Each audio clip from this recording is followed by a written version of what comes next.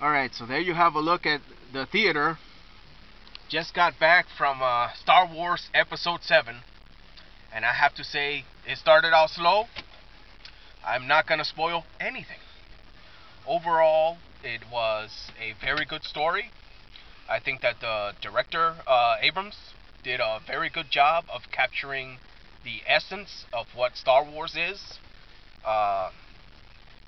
It's a very emotional movie.